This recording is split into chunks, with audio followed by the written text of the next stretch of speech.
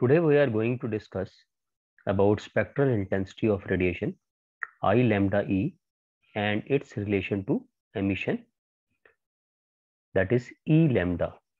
So spectral intensity of radiation and its relation to E lambda. So just focus on the topic. Consider the rate at which the emission from area dA1 passes through area dAn. So you have to refer to this particular diagram here. Here you can see this is the area dA1 and the emission is taking place in this particular direction. So this is the emitted radiations and this is area dAn through which these radiations are leaving. And this cone is making an angle d omega at the center of this area dA1. This quantity is expressed in terms of spectral intensity I lambda E. E basically stands for emission and lambda stands for the spectral and I stands for intensity. So spectral can also be said as monochromatic.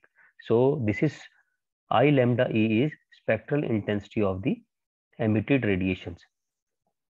Now let us go to the definition of spectral intensity of radiation I lambda E. It is defined as the rate at which radiant energy is emitted at the wavelength lambda in the theta phi direction.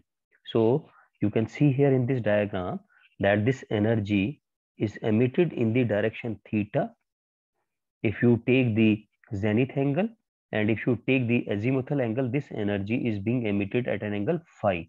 So the direction is theta phi. So once again I am reading the definition. It is defined as the rate at which the radiant energy is emitted at the wavelength lambda in the theta phi direction. Now per unit area of the emitting surface normal to this direction. So which one is the emitting surface? This is the emitting surface.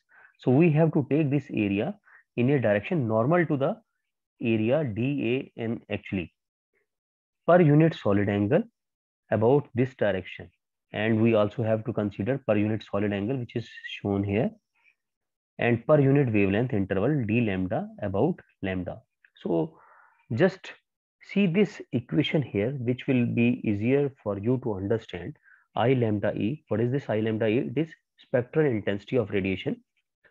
It is equal to energy emitted. Now what is the energy emitted? This is the emitted radiations or the energy emitted per unit of the emitting surface normal to the direction. So here we have said this is the projected area. Per unit of the wavelength, this is the wavelength, and per unit of the solid angle. So this is how we get the definition of the spectral intensity of radiation. Rather, we should call it as the directional spectral intensity of the radiation, because we are also talking about the direction in which the emission is taking place from the area dA1. So it's not only the spectral intensity of radiation, rather it is the directional spectral intensity of radiation. Now once again, the same equation is written here. What is I lambda E? Energy emitted per unit of the projected area, per unit of the wavelength, per unit of the solid angle. So three things we have divided the energy emitted.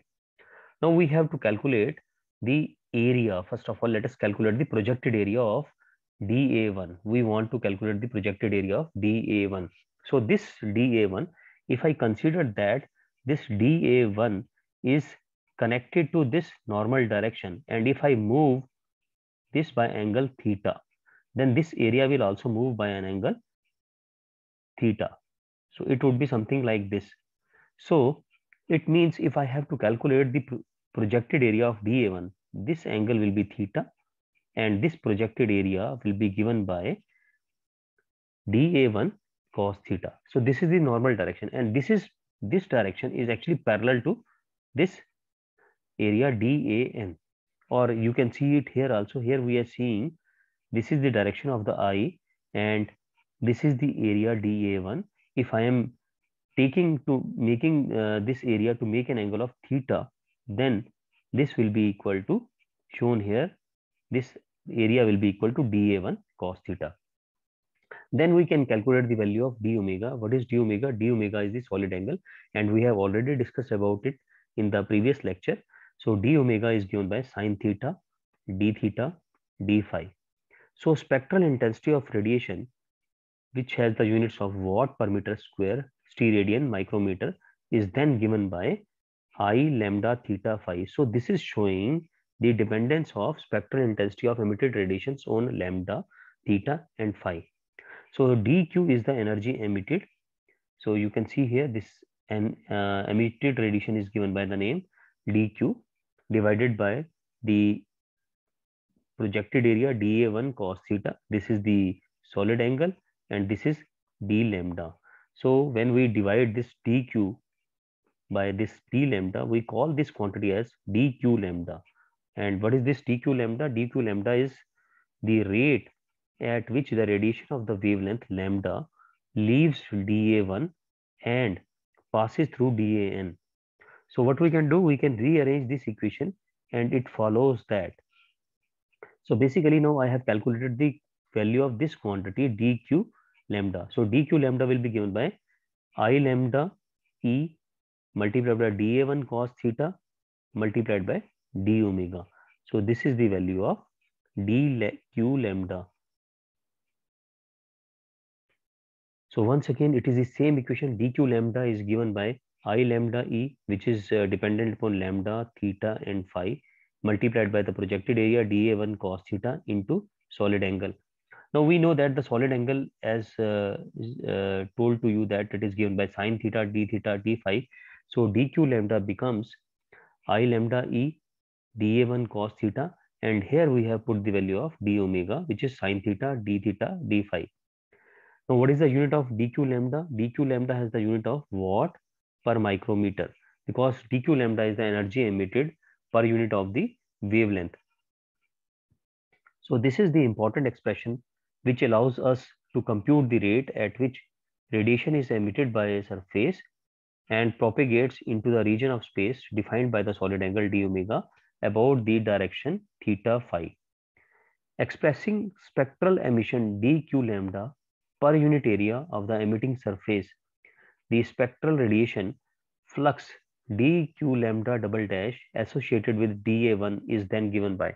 So basically it is nothing but we are calculating the spectral radiation flux, basically, which is equal to dq lambda divided by dA1.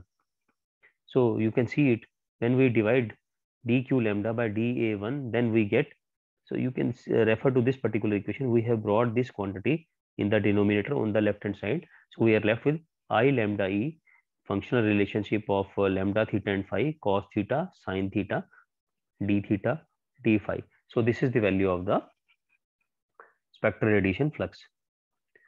Now we are going to discuss about the spectral hemispherical emissive power. Now what is the total emissive power which is being emitted by this surface area dA1? That is we are interested to calculate.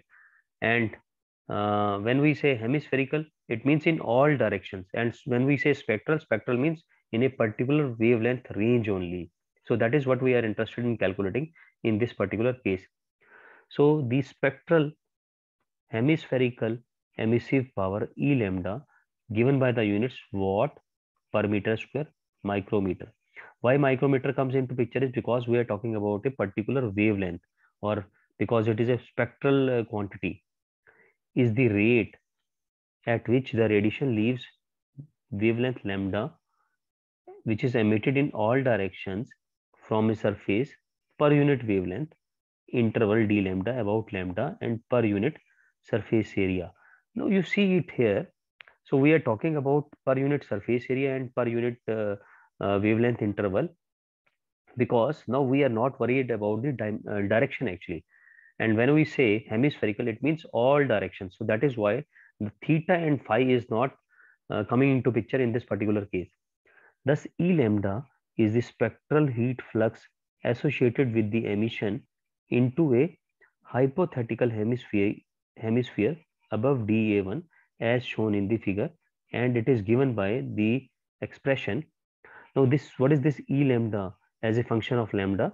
It is nothing but it is the radiant energy flux which we have just calculated in the previous case. And the equation was I lambda E lambda theta phi cos theta sin theta d phi.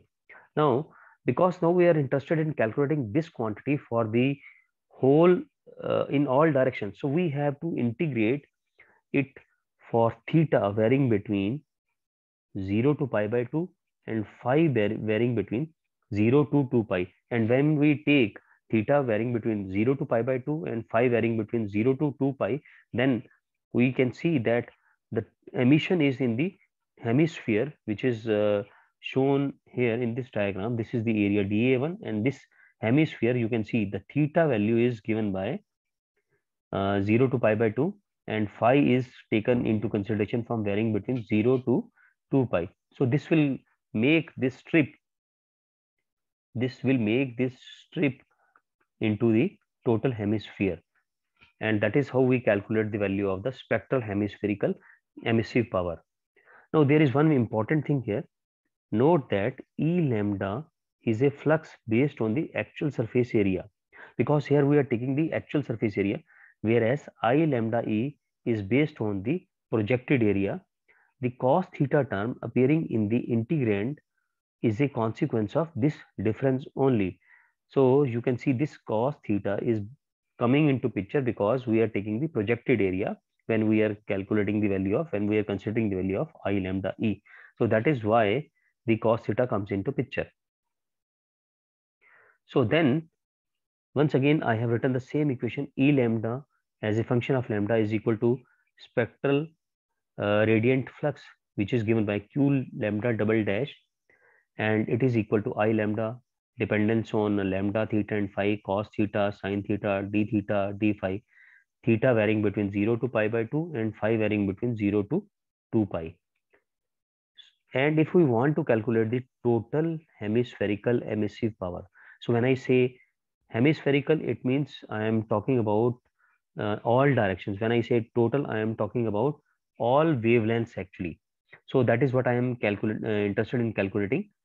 So it is the rate at which the radiation is emitted per unit area at all possible wavelengths and in all possible directions.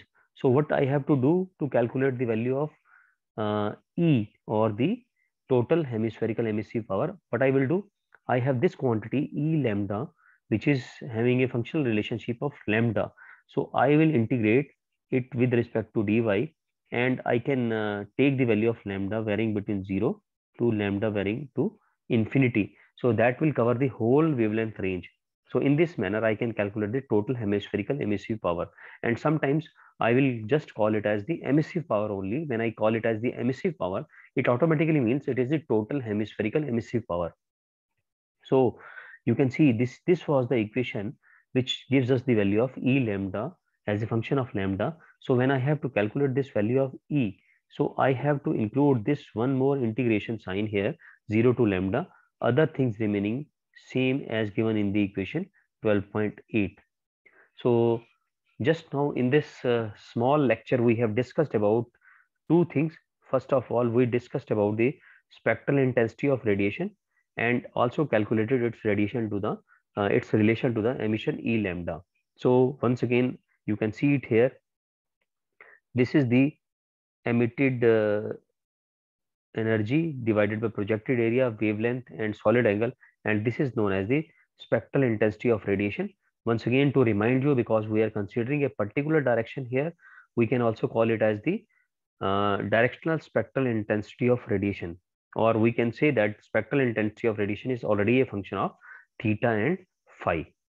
And finally, when we get the value of the dq lambda, which is the spectral energy leaving in a particular direction, that would be given by I lambda E. So I lambda is once again spectral intensity of radiation. So when I have to calculate the energy leaving at a particular wavelength, then I have to take this spectral intensity of radiation multiplied by the normal surface area dA1 cos theta into d omega, and d omega is given by sin theta, d phi, and then we can calculate the value of the radiant spectral radiation flux, which is given by dq lambda by dA1, and then we have calculated the spectral hemispherical emissive power E lambda. And you can see here, this is the equation for the total hemispherical emissive power, and this is the equation for the spectral hemispherical emissive power E lambda. So for today, this lecture is sufficient.